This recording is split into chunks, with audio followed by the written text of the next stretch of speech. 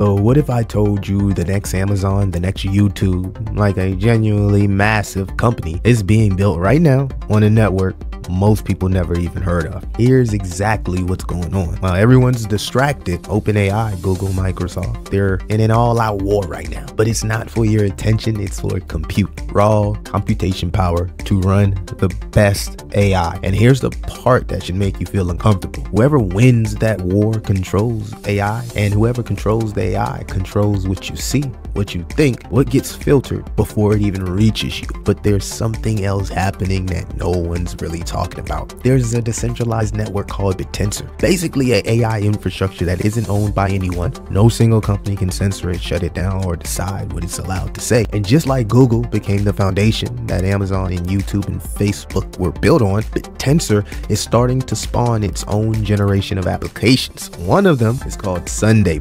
They're building AI agents, not chatbots, actual autonomous workers that remember everything, work around the clock, and don't answer to a corporation. So here's the question that's been stuck on my head. In 5 years, are we going to be using AI that actually works for us, or are we just the product again? Because this whole battle for decentralized intelligence, it's not some future thing, it's happening right now. And honestly, most people are completely asleep on it. Anyway, let me show you what's actually being built here. Now, I must say, this has to be one of the most interesting subnets I've covered so far. I mean, the company is literally listed here on the London Exchange. You can go do the research yourself. And this is Sundae, Subnet 121. I'll get into exactly what this subnet is. Make sure in the comments you let me know what your favorite thing about Bittensor. I want to hear narratives, thesis, subnets. Go crazy inside the comments. But if you're new and you're trying to really understand what Bittensor is as a, network, just picture Google, right? We had Amazon, YouTube, we had all of these applications spawn off Google and become billion-dollar companies. Well, we're entering the intelligence era where a lot of this intelligence is centralized and held by bottleneck and constraints. Bittensor awards us with a decentralized alternative where data and some of the best AI models won't be in the hands of just the elites, the centralized player, the entities, right? That create bottlenecks where us as retail can't really, get the benefits of this artificial intelligence economy. But this is why Bittensor allows a marketplace, or anybody with an idea, a high quality idea, can bring that idea to life and serve with quality usefulness. And I really like that the subnets are starting to work together. I was watching the podcast earlier. Salute to the podcast. I believe Subnet 121 and the CEO, they were doing a podcast and really talking about how they're working with other subnets. And this is how we're going to make read law actually become a reality for Bittensor. So for me, I don't really like to focus on the price action of Bittensor. I look at the long game. I'm already seeing some of the biggest players, some of the same guys that were bullish on Bitcoin back in the day, have that same conviction on Bittensor. So let's talk about Subnet 121. I'm gonna also show you guys the tools that I'm using to pretty much go over these subnets, because I like to really go over everything. I will say this, that they don't have a code on the GitHub, or I would have went over the code also with this video, but they're outsourcing these agents from a pretty reputable company here, Letta, where you can build these agents with long-term memory. So if you ever used Chat GPT, then you ever tried to build out a thesis or solve a problem or provide a solution, you might have came back the next day and tried to continue where you left off, and it seemed like the AI forgot. Well, you won't have those problems with the Subnet 121 Sunbar's agents, because again, they already come equipped with agents that have long-term memory. So that right there is huge. When you think about the competitors, we're going to be talking about product market fit, total addressable market. We're going to be talking about all of that. So, but I wanted to make that clear because I know a lot of the developer people like to know, where's the GitHub, where's the code? And again, feel free to ask questions. Let's get into what this subnet actually is. I created a complete guide here to Sundae Bar, understanding how AI agents are becoming the new workforce and why early believers in Bittensor subnets are positioned like Amazon and Google. So think of Bittensor like the internet. In the 2000s, Google was the infrastructure that powered discovery. Amazon was an application built on that infrastructure. Today, the same opportunity exists. A lot of these subnets position themselves for the future of the intelligence era. We're finding early applications on Bittensor the same way investors found on Amazon through Google. So remember, I know a lot of people struggle with the idea of decentralized intelligence. We got to start throwing the AI up out of there. It's bigger than just AI. What Subnet 121 is doing, it says one AI agent continuously improving for real business and work. Sundae Bar isn't building another chatbot. They're building a generalist commercial AI agent, a single AI solution that works across multiple enterprises workflows without custom development for each. So now this is huge. This is, in theory, one agent that can pretty much do anything. And the cool thing about this is that this is going to allow a lot of those entities and companies to be fully autonomous. And this is what any business owner really wants, especially in 2026. Chatbots follow scripts. They have no memory. They wait for our input. They can't take action, right? They need humans to intervene. Copilot, they kind of assist what we do, right? They suggest the next action. Sessions have memory, but only in that specific session. But still, we make the final decisions. And does per se speed up your work. But imagine if you had an AI agent that you told it what to do and it just did it. And we will be getting into this artificial general intelligence era where you can upload $2,000, $3,000 and say, hey, these are the APIs I want you to connect to the application. Go build me out a $100 billion business, right? And it's going to build it out. It's going to connect the APIs. It's going to create the entire workflow, front end and back end. And we can just sit up with our feet up. That's where we are headed, but we're not there just yet. Getting these autonomous workers that plan, execute tasks, have persistent memory, make decisions independently, and complete the entire workflow. And I would love this, man. You know what I mean? If I can, create some AI agents to really help me as a content creator become more productive, I'm all for it, because I already use AI tools. And I told you guys, you know what I'm saying? I sit here and I created this. I created this guide here. I literally coded this guy here, like literally did this, right? This is not something that I found. I created this myself off my personal research. So the enterprise AI agent wave is here. 40% of enterprise applications will be embedded AI agents by 2026. $450 billion market. By 2035, 50% of workers will manage AI agents by 2029. 33% of UX will shift to agents front ends by 2028. 30% enterprises software revenues will be from agents. So it's like, man, these agents are going to come in and just like increase these businesses' production and workflows and just make it so efficient. Now, I was hanging around the website and I did know that they do have a lot of different AI agents, and you can go check this yourself, guys. You can go look up all of the agents that they have. They have about 200 now. I know it said 174, but now they got about 200 different agents that serve all type of different needs. So you can literally like search for any type of agent, right? You got the Rossi AI agent, human-like 24/7 AI voice agent, AI prompter tools, Letta the sidekick, your friendly guide to building. Some of these are free, some of these require you to pay. So there you go, path to revenue. You can go to the website. I'll put all the links in the description and kind of like check out all of the different agents that they have.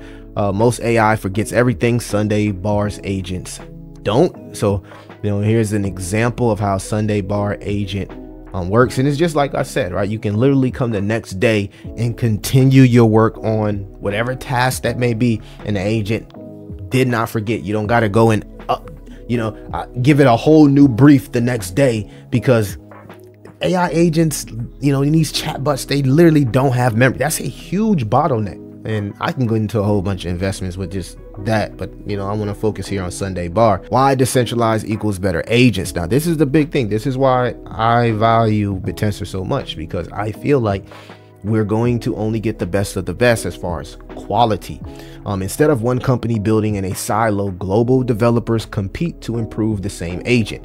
Open objective evaluation means only the best improvements make it to production. So if a business submits a brief, you know, a whole bunch of miners, you know, go over the brief and create AI agents. The AI agents that get scored the best by the validators wins the prize. So you got a whole bunch of different miners, like tech, straight vibe coders, all type of engineers, literally trying to win this one bounty by providing the highest quality AI agent for that specific brief. So now your customers gonna be happy. They gonna spread the word, tell more customers, and they gonna come back. That's how I look at it. Continuous improvement never stops. This accelerates progress beyond what any single company can achieve alone. And this goes for almost any subnet that has this type of competition. Just thinking for a person like myself that builds workflows, and it's really hard sometimes to actually find clients that these workflows fit. So I can actually just snap a screenshot of my workflow. And this is the cool thing. I can literally like snap a screenshot here of my workflow, and I can head over here to Sundae Bar and actually list it. So I can list my workflow, which is a pre-built automation. So that one specifically, I don't remember what I believe it was like altcoin signals and set now signals for altcoin season. This is a good way for me to actually find clients. So, you know, I can actually take that screenshot and bam, I can literally sell my workflow through the marketplace of Sundae Bar, which is pretty cool because I'm pretty sure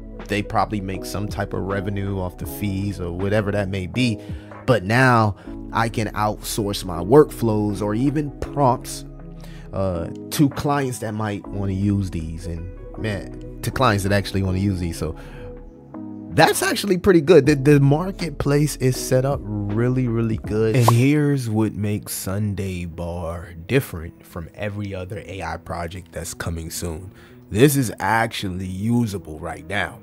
A business can go to sunbar.ai today, pick an agent, customize it exactly for what they need, whether that's screening resumes, handling customer support, managing their sales pipeline, and deploy it. Not in 6 months, not when the roadmap is finished, but now. We're talking enterprise ready tools, real workflows, real customization. A company can take one of these agents, train it on their specific processes, plug it into their systems and let it run. And that's ready right now. That's the difference between a white paper and an actual product. So salute to that team and what they're doing. And again, I always focus on path to revenue, and this is a perfect example how these ready-made tools are already available for the public and of use. The future of work is autonomous. So I really like what I'm seeing from this, you know, subnet.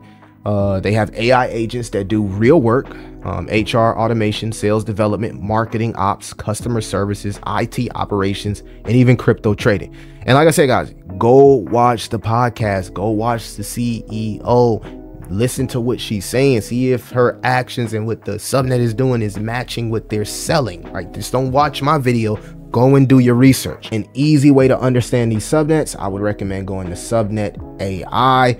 They literally have everything. You can see that the team is docs. They put the roadmap. They even have the treasury. This is a really good tool to track what's going on with the subnet. Again, I'll put the links in the description.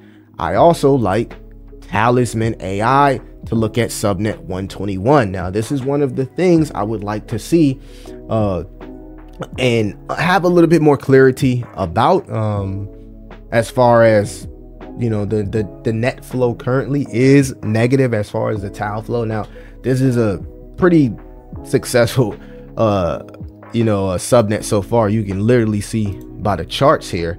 But again, after the hype, after the videos, you want to ask yourself, is the subnet that you're buying, is it profitable, right? Is it generating revenue that can outpace the overhead? Right now, you can see that it's currently not. That doesn't mean it's a bad subnet. The path to revenue hasn't caught up with the overhead. That doesn't mean it won't change. You can see this is in a accumulating stage. The chart is actually going crazy. You can see the chart going crazy. Let's actually get to the score. Let me know in the comments how you feel about the alphanomics on Sundae bar. Would love to know you guys' opinion. But let's get to the score. So this is the Sundae bar scorecard. This is not financial advice, but this is an investment viability assessment. And the score came out as a 7.7 out of 10. Product market fit, 8 out of 10. Gartner validates 40% enterprise AI agent adoption by 2026. So the time is now. 174 plus agents already on the marketplace, real usage, not vaporware. Love that.